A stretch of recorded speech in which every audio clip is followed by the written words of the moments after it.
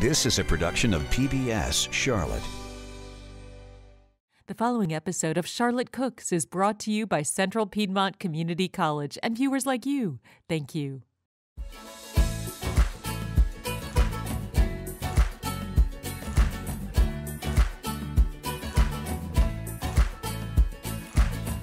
Hi there, and welcome to this episode of Charlotte Cooks. I'm Chef Pamela Roberts, and joining me here in my kitchen today is I've got Chef Chris Schuta from Carowinds with me, and we're going to make some funnel cakes, aren't we? We are. We're going to do some great things with it today. Great. So funnel cakes are more than just funnel cakes. I know that we always go to the park and grab them because they're irresistible. Correct.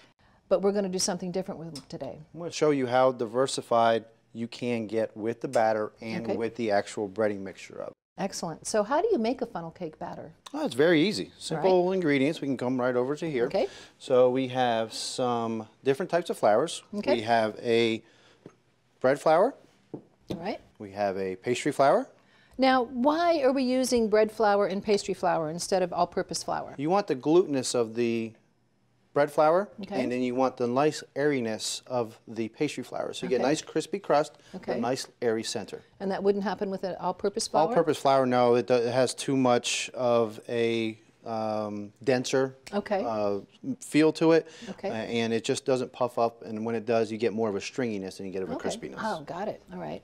And so next we're adding powdered sugar. Powdered sugar, now not regular granulated sugar. Not regular granulated sugar because this cooks so quickly. You're going to cook it in such a high heat that the regular granulated sugar will heavy it down, and then you'll have granulars of it inside. It won't melt. It won't melt. That's and that's a key. We don't want that grittiness in there, do we? That grittiness is just not really nice. No. And we've got a little bit of... We have a little bit of cinnamon, and from here you can add nutmeg, you can add all kinds of other stuff. Okay. And then we have baking powder. Okay. And that goes in there. So just mix all this together, and you can use this as your base. So there's no eggs in this one. You can, at this point, you can add milk, or you can add water, whichever you choose. Milk will give it a much better flavor. So from here, you can take this and actually just put it into a bag and keep it in your pantry. So when you have family and friends or gatherings, you can just add milk to it and go right from there. Just like the instant mix. Correct. I am going to add a little bit of vanilla to it. You can add almond extract to it. If you want to do a citrus one, you can add some citrus. So any extract you can add to it. So we're going to add some vanilla to it. All right. And then we're going to add our milk. Okay. Now you want to add this in slowly. You don't want to add this in all at one time. Okay. You want to work it to where it gets kind of lumpy. You want it kind of like a, don't forget your pancake batter. Okay. That has your little lumps in it. It'll help in it. Okay. So you're looking for a little bit thicker than pancake batter. Okay. They're about the same. And then from here, what you were going to do is you take these squeeze bottles, or you can use a pastry bag or something like that. But I find squeeze bottles are the easiest things to do. You let this sit for a couple of minutes. You can also make this up ahead of time and keep it in your refrigerator. Okay. So then now you have just leave it in your little squeeze bottle. Yep. Just like this. Just like in the refrigerator. In the refrigerator, ready Put to a go. little label on it so everybody knows what it is. Don't squeeze it into your coffee. In about a day. This is good for about a day. Okay. You can use that for about a day in there. And then what you do, I like using cast iron. It holds the heat in the best, especially when you're frying some items. I like to use a good quality oil. You want to use something that has a higher heat because you're going to be frying anywhere between 375 to 400. I like to use an infrared gun. Some people like to have those ones that stick in the side there and hold their temperature, but I like these. They're a little bit more modern, easy. Just kind of check the top of it. Right now we're sitting at about 365, 370. We're doing pretty good. So you take your little squeeze bottle and you just do little circles and they puff right on up. So that's kind of like a free-form one. If you want to have more formity, more... like if you're doing like an appetizer or something where you just wanted small ones. You can use hearts, you can use stars, you can get very creative. Like those little shapes they use for eggs. Exactly. Oh, how fun. So you can do the same thing with that and just pour it right on the inside. Okay. Let it come out. Now it only takes about 60 or 90 seconds. Once you start seeing some brownness going on, you want to grab a pair of tongs. And you just flip it over. Gently flip it over. That's it. But the reason we're doing it on such a high heat, if you do it too low, they get very greasy. Yeah. So you just want a really quick fry on these. That's true just about anything you fry, folks. Your oil has to be hot or else the product will absorb the oil instead of cooking in the oil. And that's one of the secrets to making it not greasy. So you take make sure it doesn't stick to the side. You pull it off. You got one there. Oh, he's so cute. And then you can just start another one. Go back in that and with that way. So there we go. Fry them up. Okay. So that's the basics of how to do a funnel cake. You can make this entire meal with one frying pan. All right. I can smell the vanilla cooking. It smells great. Puff up, just like that. Oh, they're so cute. And you can finish this with powdered sugar, some sauces, whatever you want. Toppings, strawberries, blueberries, blackberries. We've done s'mores. We've done all kinds of toppings on there. You can get so imaginative. We're going to do a savory one later. So what are we going to do next? We're going to start off with our appetizer. Okay. And that is my play on shrimp and grits. Shrimp and grits. Shrimp and okay, grits. so here we've got a few shrimp. Yep. So we're going to use those. But what else? You're going to do something with our grits. We've got some stone ground grits here. I do. What are you going to do with those? What I'm going to do with these is I want to do grits, but if you use this in the breader, it becomes very hard and crunchy. I'm going to turn this down just a little bit. So what I like to do is I like to put these in a coffee grinder or a spice grinder. Okay. And that's on. So we put those in there. We're going to turn them into more of a powdery, more of a flour is what we're going to do with it. So just put them in there and grind them up. Just grind them up. You don't have to cook them. You don't have to do anything. We're going to cook those in the oil is what we're going to do. Okay. All right. Take that off there. And it turns into this little powder of what it turns into. Nice and fine. Nice and fine. Okay. So we'll take this. We're going to put it into our bowl. Now, earlier we made the funnel cake batter. But we made a dry mix with it first. Yeah, we didn't mix it with the liquid. So we didn't mix it with, that's what this is right here. So this is just a dry powdered mix, not with the vanilla, not with the milk. But it does have the sugar in it. And if with shrimp, it works perfect. Gives it a little sweetness to it. People think, oh, is that coconut? No, it's not. It's just this. So this has always been my little secret ingredient. So very easy. Just kind of stir it up. Just kind of incorporate those in there. So this is going to be our breading for fried shrimp. Yeah, that's exactly it. You can take this. You can also use this for other proteins. You can use this for other items that you can do this in. Chicken fingers. Also, you can use this with vegetables too. It works. Okay. Yep. Oh, nice. Yep. Okay. So you don't want to. The other thing is, whenever you start breading, usually people tell you to pat these dry. For this procedure, we don't. We want a little bit of wetness for this stuff to stick to it. So we take our nice shrimp. You can use tail on. You can use tail off, whichever one you like. And all you're going to do is just dredge these simply into this mixture. And we just drop them into our oil. So these will take just a couple of minutes. Okay. But the nice thing about this is what is on the outside of this, when we use it with the flour, when we use it with the baking soda, it gives it, baking powder, it gives it such a crunchy flavor. And like I said, everybody always asks me, well, what kind of coconut's in there, or what kind of bread? I'm like, there is no coconut in it, but it tastes like coconut. So that's the sweetness. It's the sweetness, yes. That's coming from the powdered sugar that's in there. And these will just take just a couple of minutes. So you don't have to constantly flip them. We just want them to be golden brown and cooked all the way through. All right. While this is going, we can actually talk about this dipping sauce that's going to go with it. Okay. Yep. This brown butter bacon dipping sauce. It's this very easy sauce to make.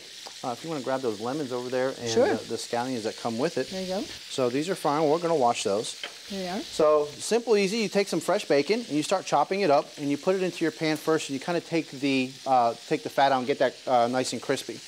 You can leave the fat in from the bacon, and then at that point we're going to add our butter. And then once you add your butter into your pan, you're going to let that cook, and you're going to let it start browning. And by means of browning, how can you tell when your butter is brown? It's going to smell like nuts. Yeah. It's going to have a nice aroma to it. It's going to have a beautiful bouquet coming out of it. And it's not really going to be burning. So right to the point of when it gets just warm, you'll see some brown specks starting to show up. Now, the bacon at that time is out of the pan. It's in a separate container. So as soon as that happens, what we're going to do is we're going to add the bacon back to it. All right, so our shrimp here is nice and golden brown.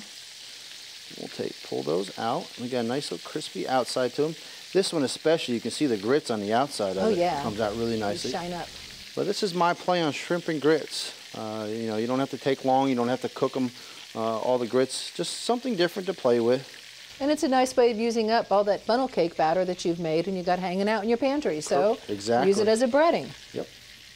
I like it. This works really good on squash. Gives it a great sweetness to it. Absolutely wonderful. So we have our... Let me get you a plate. You want to plate that up? Yes, please. Let's plate that up.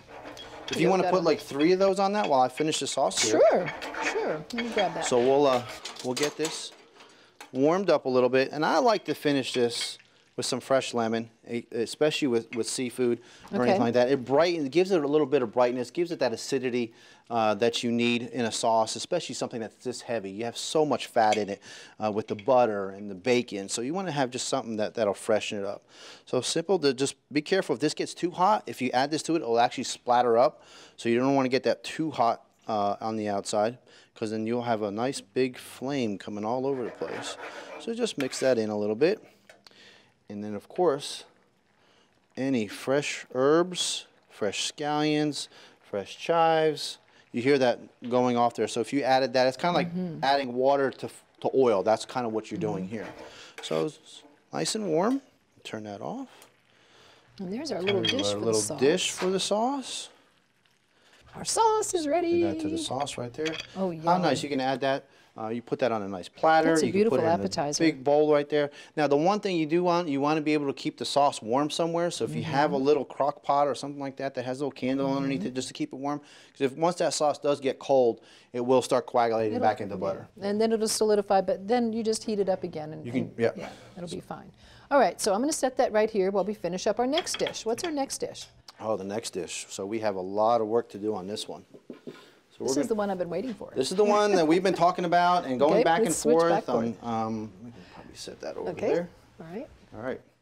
So we are going to do a play on chicken and Waffles! Oh, she's been dying to say that all day. Chicken and waffles. Yes. So what we are doing is we're taking our chicken tenders and we're actually going to make a funnel cake, but it's a savory funnel cake. We're going to add the same batter that we have, and we're actually going to add some herbs and things like that to it to make it a little bit more savory. Okay. So we're going to start off with our brine. So what is a brine? A brine is something you soak something in. Right. So when you soak things in it, especially a protein, what happens with it is that the protein actually starts absorbing some of the flavor and things like that, and makes it not, you don't have to add as much salt at the end, you don't have to do all that kind of stuff. It adds flavor. So the best thing to do is just take some water, grab some easy seasoning mixes. You can find any kind of vinaigrette mix or anything like that, packaged mix that you see, mix it all together. Put your protein in it, put the chicken tenders that are in it, and let it sit for up to 12 hours. Okay. Or overnight. Overnight would be best.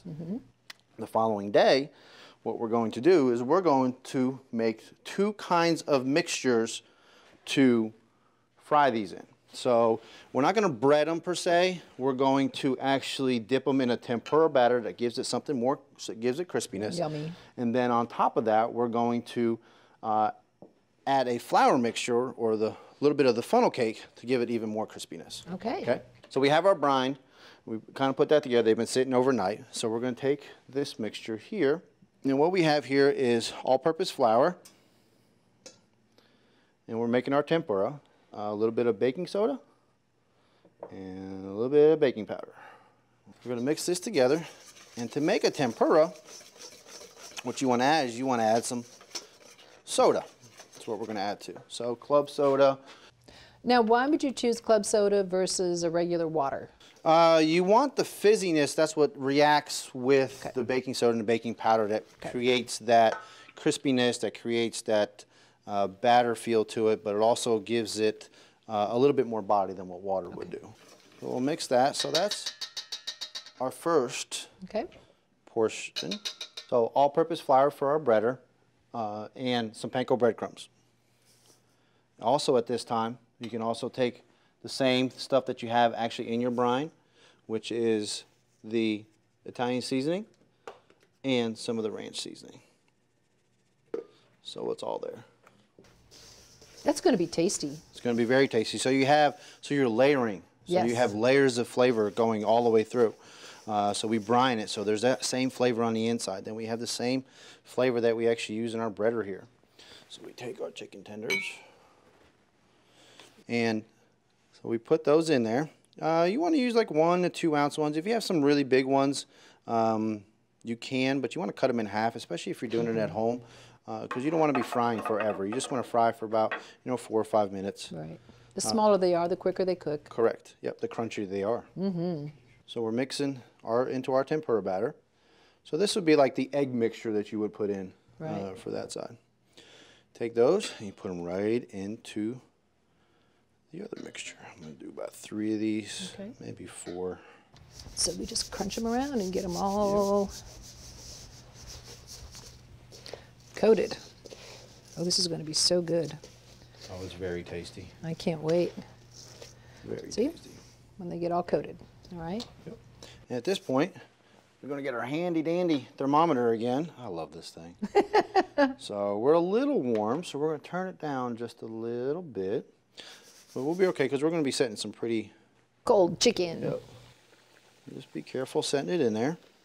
And the other great thing about these is, these, just like our shrimp, you can bread these up ahead of time. And you can put them in the freezer.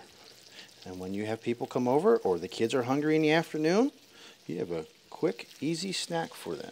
They do cook up pretty darn quick too, don't they? They absolutely do.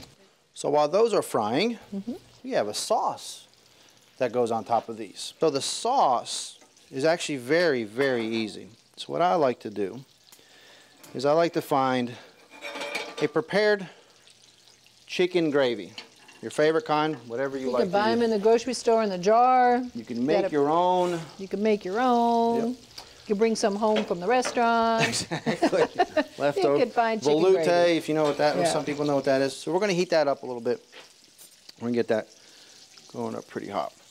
At that time, you want to take a little bit of honey.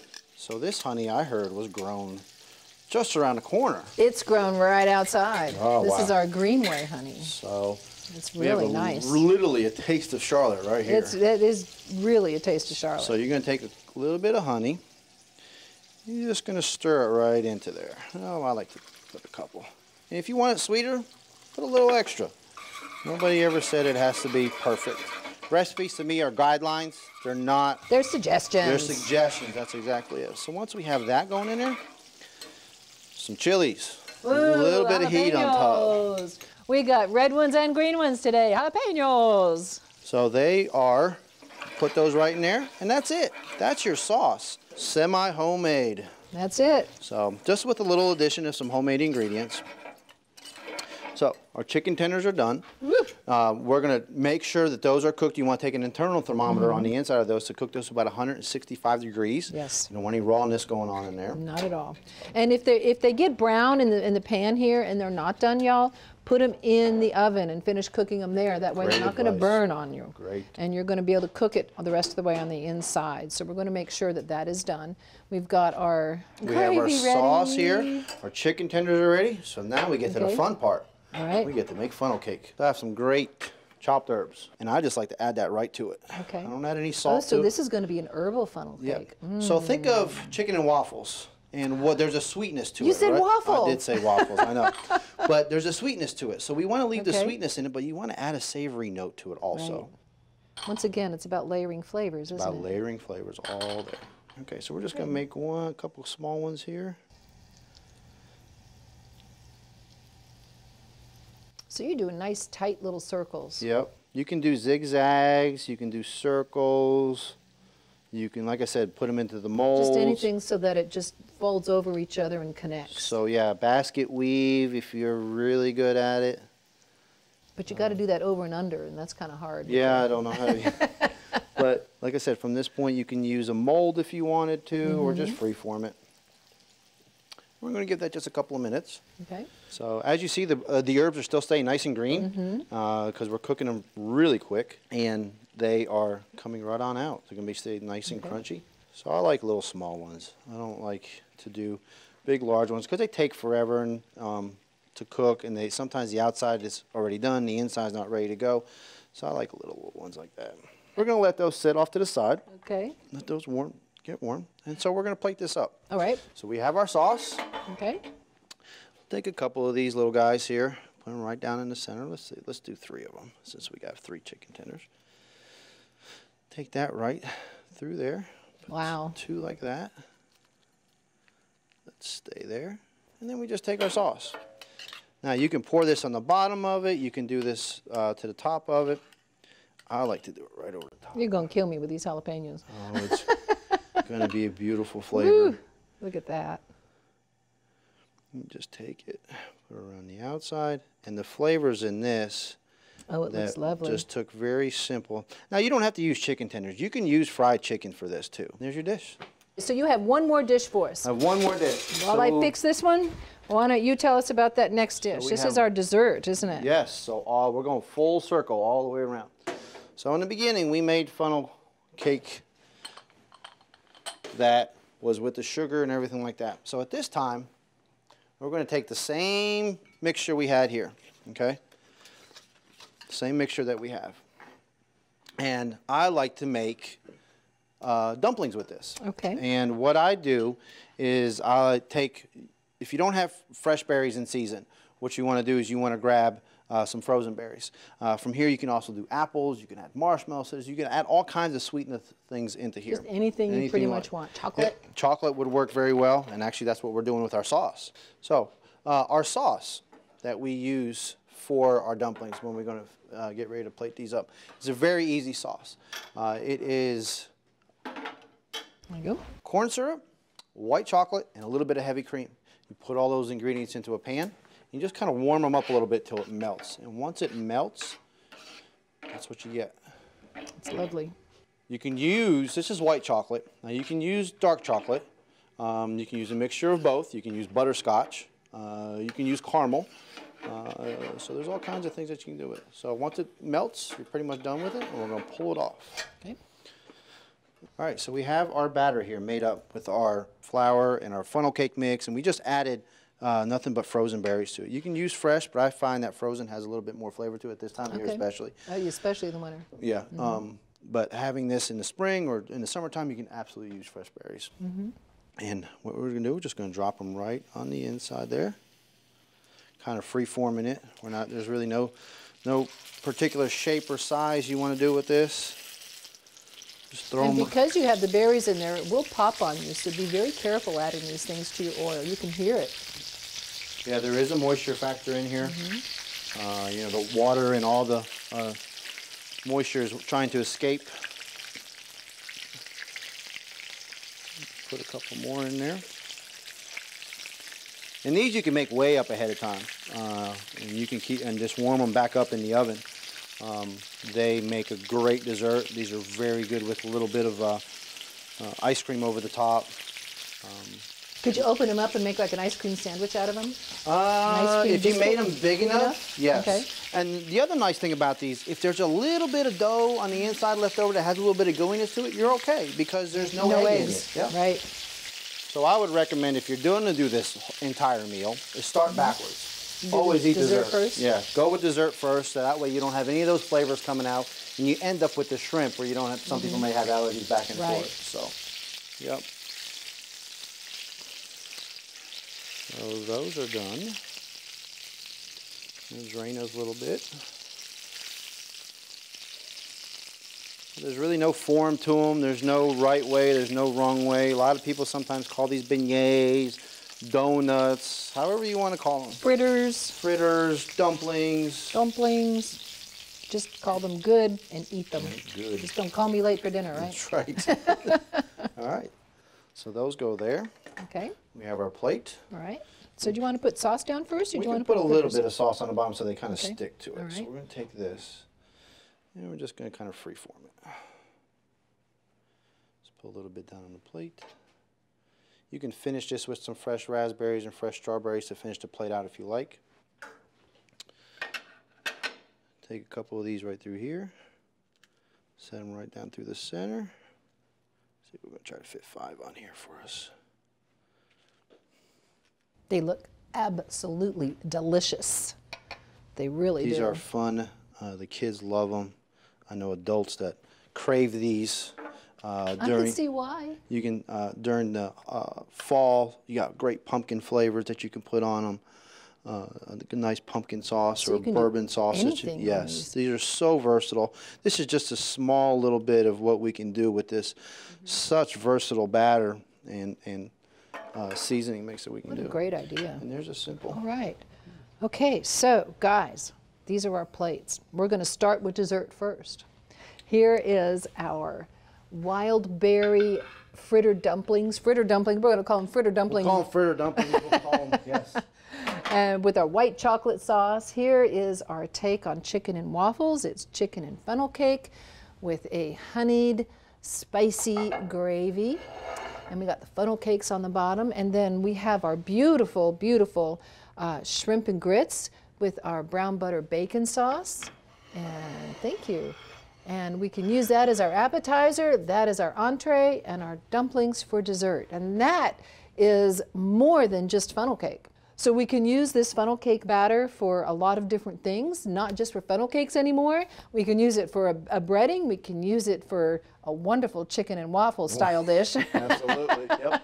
And then you can also add whatever kind of berry or spice or fruit or whatever to it to make a lovely little dumpling. So make this batter up, make this breading up, keep it in your pantry. You have something that's going to be quite versatile and you'll be able to use it in a lot of different places. So thank you for joining me, Chris. Oh, no, my pleasure. And thank you for joining us on this episode of Charlotte Cooks. If you want our recipes, go to our website at pbscharlotte.org and you can grab our recipes there. You can also send me an email. My email is Pamela, Pamela.Roberts, Roberts, @cpcc.edu.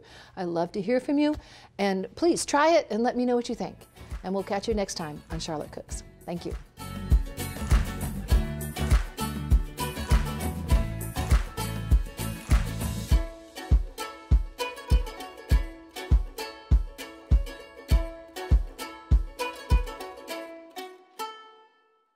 A production of PBS Charlotte.